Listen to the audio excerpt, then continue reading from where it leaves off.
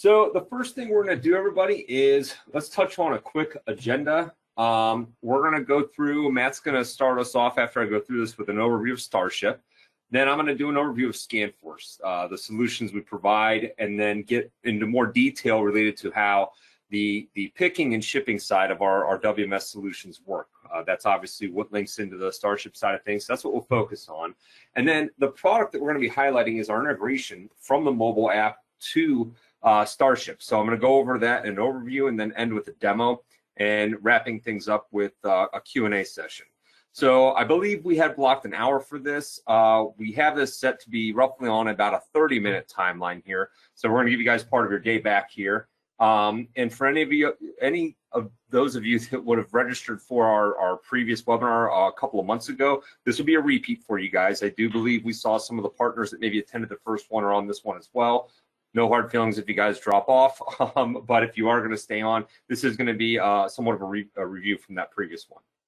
All right, so let's jump into this here. I'm going to go ahead and start the slides here, and Matt, I'm going to kick it over to you. All right, thank you, Steve. And as Steve mentioned, thanks everyone for taking time for our webinar.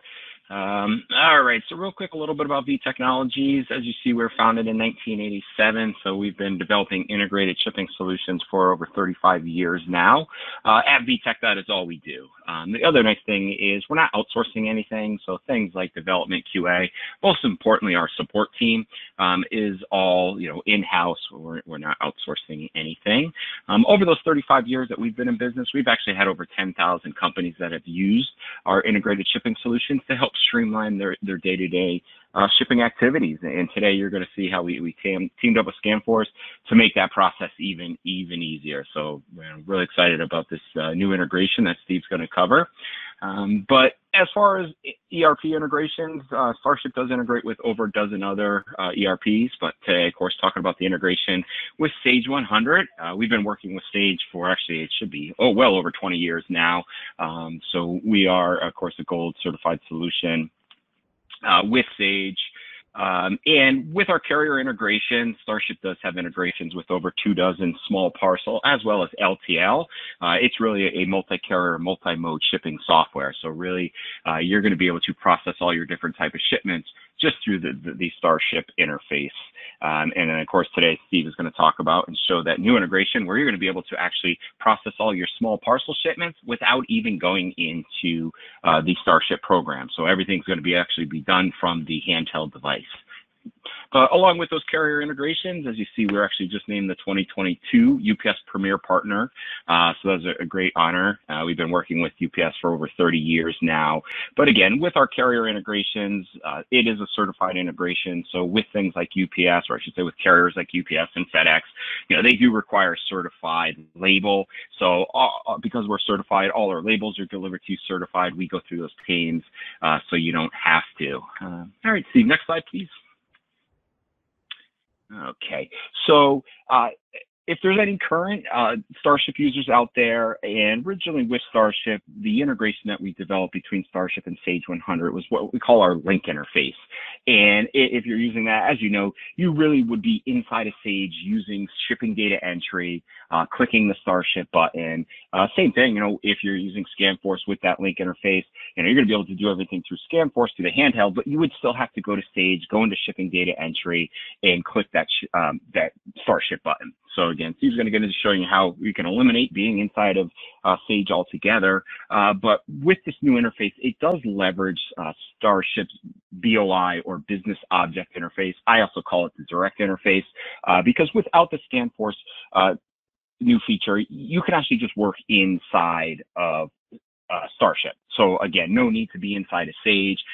So that's why with this interface, we were able to team up with Steve and team and come up with this new integration that, again, Steve's going to go over. But again, the nice thing with BOI is we're going to be able to just ship right from the handheld device. With BOI compared to Link, you think about Link where, okay, with that integration to StarShip, we're actually limited. It's more of, okay, StarShip is being forced to push information from Sage. So, hey, shipping data entry, here's the data, StarShip, we're going to push it to you. This business object interface is more of I would say open, where, okay, now we can actually use Sage user-defined fields. We don't have to just be looking at shipping data entry tables or fields inside of Sage. You know, we can bring in, I have customers, for example, third-party type shipment. Oh yeah, we have a user-defined field that lives in customer maintenance, or maybe it's on the sales order. But again, with the BOI interface, it opens up to a lot more data mappings of fields that we can pull from Sage 100. So it can come from customer maintenance, it could come from the sales order, it can come from CI item tables. All right, but really the nice thing with the interface and with the way we can look at a lot of different information, it really helps streamline the whole shipping process. And again, that's why we're talking today with Steve and this new integration, because that interface that we're leveraging really allows for a simple shipping process. Now, with this interface compared to the Link interface, a lot of advanced features, again, because it's more of open, being able to see a lot more of the Sage fields. We even have a built-in custom write back feature where, you know, if you want to StarShip to send back some additional information, for example, I have a lot of clients that, oh yeah, we have a user-defined field on the invoice that we tell StarShip to push back our negotiated rate with the carrier. That way, before someone updates those invoices, you're going to be able to see, oh yeah, this is what we're charging the customer, but hey, you know what, this is what we're going to be charged by the carrier. And then if you're shorting yourself, you know, of course, someone can always make an adjustment. So again, a lot more flexibility with this interface. And with StarShip Cloud, kind of the nice things with StarShip Cloud is because it's cloud, it is a full cloud solution. We host it, we maintain it. So you're always going to be on the latest version of StarShip. There's no longer doing upgrades or maintaining each of your workstations. You know, especially too, a lot of IT teams now, they don't want to have a server or, you know, cost to maintain servers, and every couple of years we have to buy new servers. So it really gets rid of those headaches. You know, we take care of everything, we're going to host everything. The other thing with cloud is it is SaaS based, and we have different plans based on your shipping volume. So we have small parcel plans, small parcel LTL plans, but with each of those plans, you do gain access to unlimited users. You're going to gain access to all the carriers. So again, if anyone's using the StarShip on-prem version, that's more a la carte, where yeah, I need UPS, I need FedEx, I need, you know, ABC's Trucking and XPO, I need 5 users. So you would have to purchase all that individually. And then of course with on-prem, there's an annual maintenance, just like Sage does. So with cloud, you can prepay for a year if you want, or higher. We do give discounts, additional discounts if you want to prepay for additional months or years. But you could also just go month to month. And if you're concerned where, you know, hey, I might be seasonal and, you know, during 6 months of the year, I'm slow. 6 months, I'm busy. You can always switch plans at any time. We actually have a nice portal you can go into and switch plans. You can even do it a month ahead of time. But point being is you're not locked into one plan where, yeah, I'm paying for, you know, X amount of shipments when I only need a minimum when I'm not busy. Okay. So again, nice thing is you're going to gain access to all the carriers, all our unlimited users. You can have as many users inside StarShip as you like. We're going to maintain it. And with those users, of course, you could even set up security roles where, you know, maybe you want just some users to get into our reporting or matrix tool, the dashboard program. So you could have just a dashboard user where they can't get into StarShip to actually process shipments. All right. So I think that's it. Now with that, I will now hand it off to Steve so he can cover Scanforce and our new integration. All right. Thanks, Matt. All right. So I'm going to jump first into basically an overview slide of who we are. I'm sure some of you know who we are, some of you may not. So the basics of Scanforce is that we're a developer that creates mobile applications related to inventory. We have programs and apps that run on iOS, Android. So pretty much we even have some people running this on PCs. But there are solutions designed to automate your inventory transactions and streamline processes. And the 3 categories, if you will, on the bottom, simply speak first to the fact that we've been doing this for a little while here. We've been around since the early 90s as a developer, launched Scanforce in the current style or version as you see it today back in 2007 to the partner channel. We have locations all over the place, and we have a ton of installs out there. So we're pretty well versed at setting this up. One of the key things that sets our solution apart from a technological side of things is the solutions on these mobile devices function whether you're connected or disconnected. So we have that highlighted there. We perfected the solution use whether you're connected or disconnected, which is super important if you're actually truly trying to have a mobile solution. You don't want to be stuck out in a warehouse, or if there are mobile sales out in the field, if you're all of a sudden disconnected, you're able to continue on and you're able to complete transactions with lookups and data validations as well. And we have some notable customers listed there that are using our mobile platform, from Penske Trucks to FedEx, Whirlpool, MTV, and down the list. Now, in general, what we do are four basic categories there, from our WMS over to mobile sales. That's creating orders, invoices out in the field, emailing off copies and doing some credit card processing and signature capture, to label printing, getting barcodes on items on the inbound side, if you're doing manufacturing, making products, or even on the outbound side for shipping. And obviously, that's one of the things we're talking about today, but that also could apply if somebody has a situation where you need to have compliance labels. One of your customers says, hey, listen, products coming out, they have to look like this with this particular label on in this particular spot. We help with that. And you can also print not only from those mobile programs, but from your Sage system as well.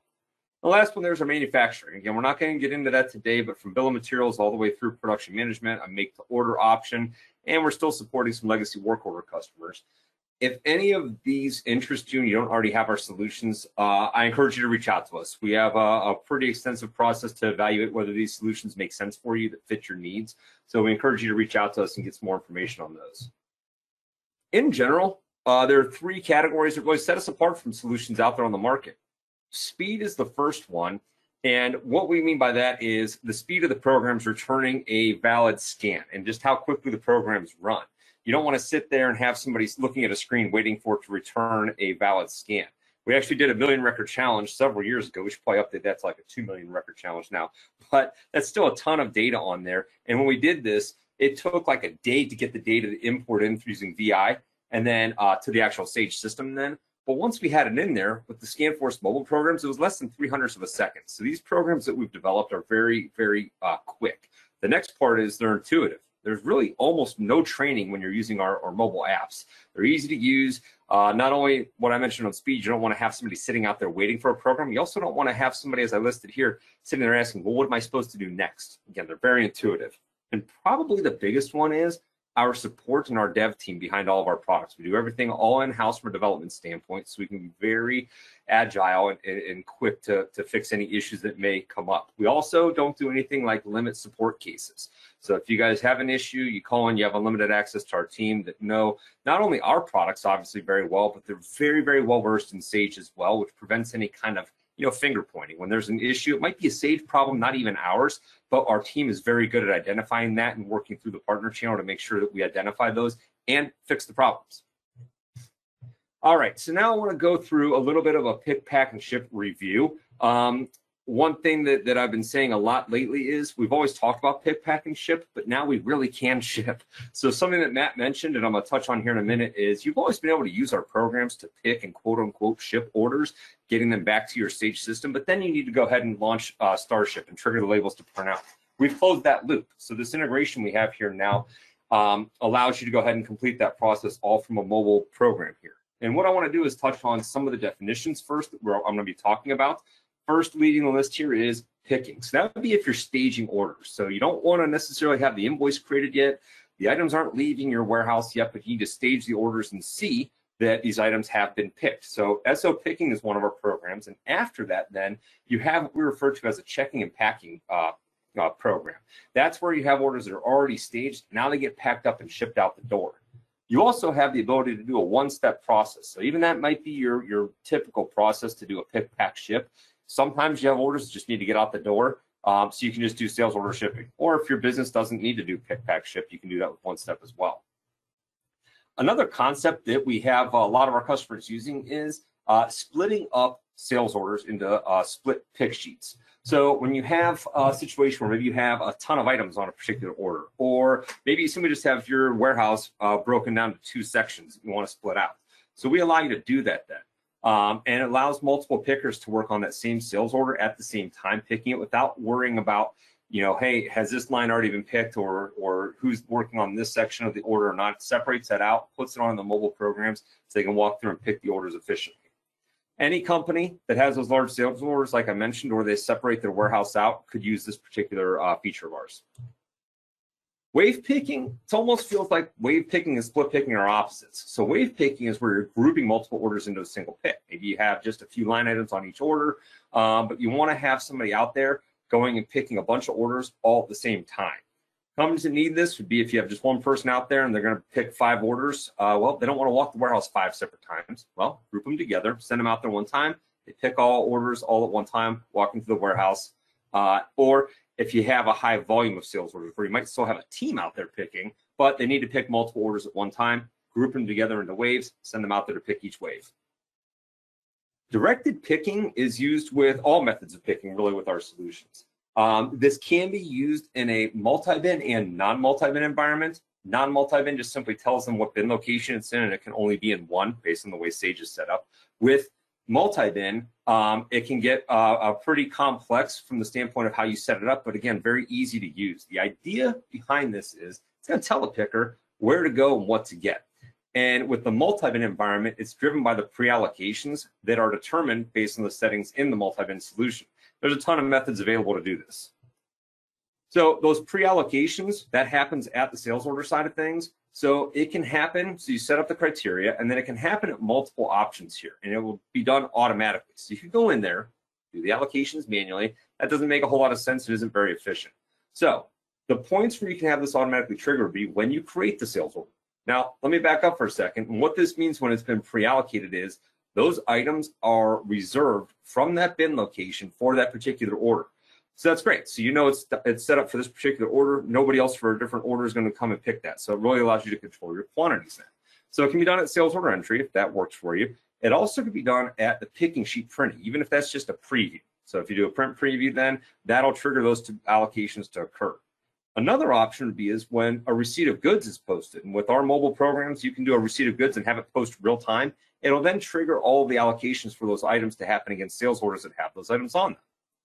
The last one, probably the most popular, is triggering that from the scanner. So you'll see in a minute when I go to pick an order here, it asks you for a sales order number. When you select that, that's where it's going to trigger all those allocations to happen, and they happen instantaneously. And it's most popular because it's not reserving these prior to the time they're being picked. So it really allows you to be more real time. All right, so now let's talk about this integration piece that we've written here that closes that shipping loop, as I mentioned. So this really, I know Matt touched on this. I'll go through this pretty quickly here, but what this does is it allows you to complete that shipping process right from the mobile program. So we're capturing package details. It's going to be automatically populated based on settings that you have set up here. You group the items on the mobile program by package or box. As I'm packing boxes, I go ahead and indicate the next one and so on. All the shipping details, though, are still handled by StarShip, so there isn't anything extra you need to do. We're passing that back over and triggering those labels to print upon that import back into your Sage system. So if you're using StarShip right now, that's great. It's basically going to remain the same for you here. You'll be able just to complete that right from the mobile program. The process, and let's talk about this for a minute here if you were not to use the scanners, okay? So we're taking a step back here, talking about how you can use this right now.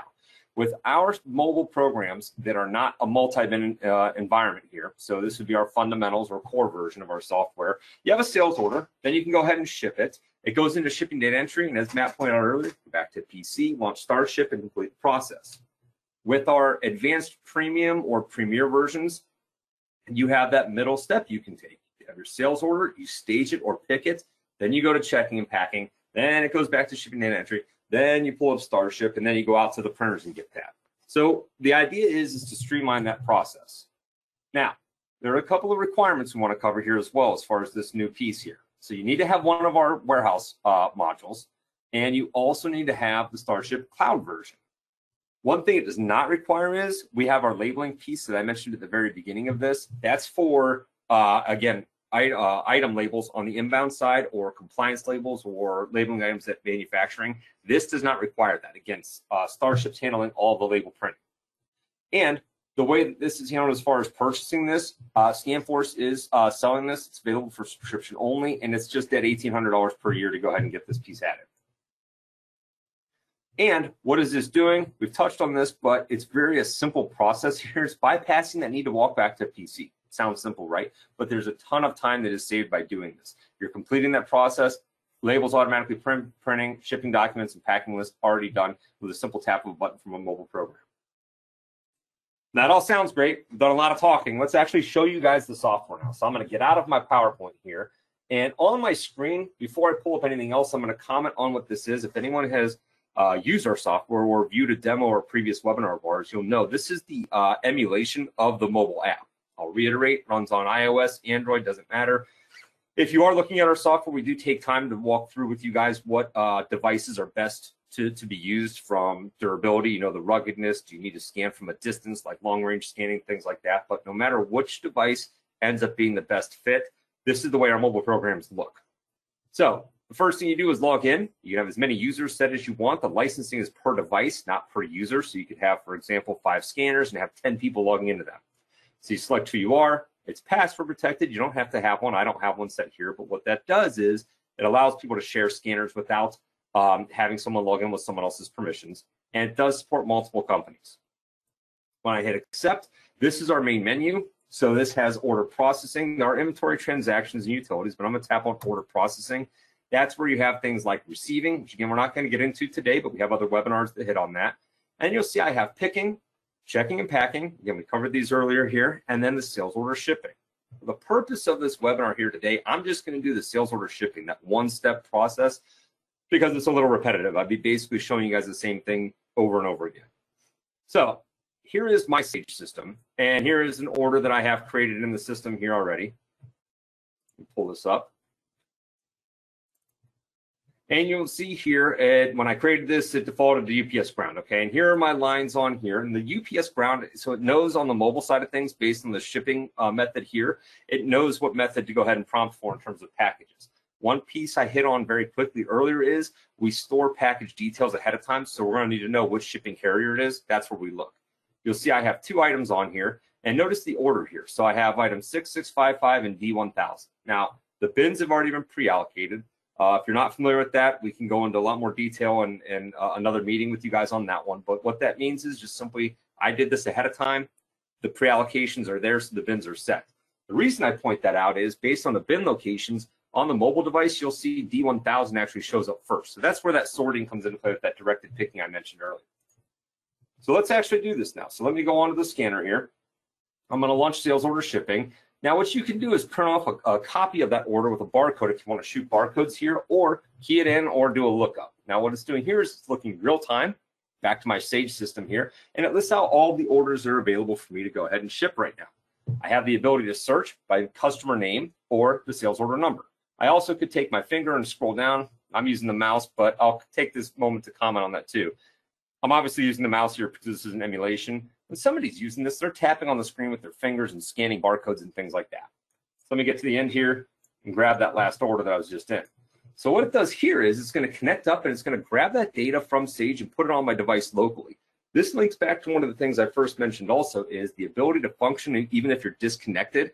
We put the data on the device so that if I do become disconnected, I still have all the information on my device here so that I can still get the data lookups and displays here and data validations. So now I'm into this order picking it. At the top here, it starts off with package 1. When I want to increase my packages, I simply hit this plus button. And this scales button here is the shipping button. So let's start with that first item. So if I were to scan or key in an item that's not on this order, it's going to instantly yell at me and tell me, hey, it's the wrong order. Again, whether you're connected or disconnected. You'll notice also that that item 6655 is the second one because, again, it's sorting this by bin location. So I walk through, go up to my first bin, select my item here, confirm my location, confirm my quantity. It would also validate quantity for me in bins as well. And now I'm done. You'll see that drops off. So I grab that first item. Again, validated all the information related to it. If you're tracking lot or serial numbers, it'll also know to ask for that as well. So it'll validate all of that for you. Now let's say that first item is the only thing that fit into package 1. I'll hit my shipping button here. It defaults to a quantity of 1, obviously, for package 1. Now I'm going to go ahead and say this weighs 10, let's say. Now, when I go off of that, then I select my package type, and you'll see it's all UPS packages. If it were FedEx, it would know all the FedEx package options. So I'll grab this, defaults now into the dimensions. I accept this, move on. Go to package 2, grab my next item. Again, confirm my bin, quantity, capture shipping information.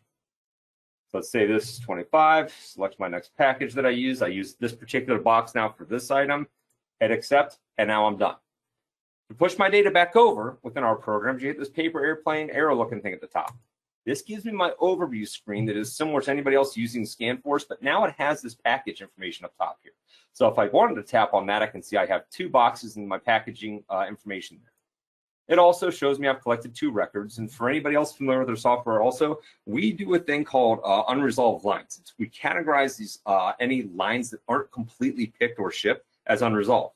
Maybe somebody skipped a line or you simply made a keystroke error on quantities. We catch that and alert the user to that as well so you don't skip anything.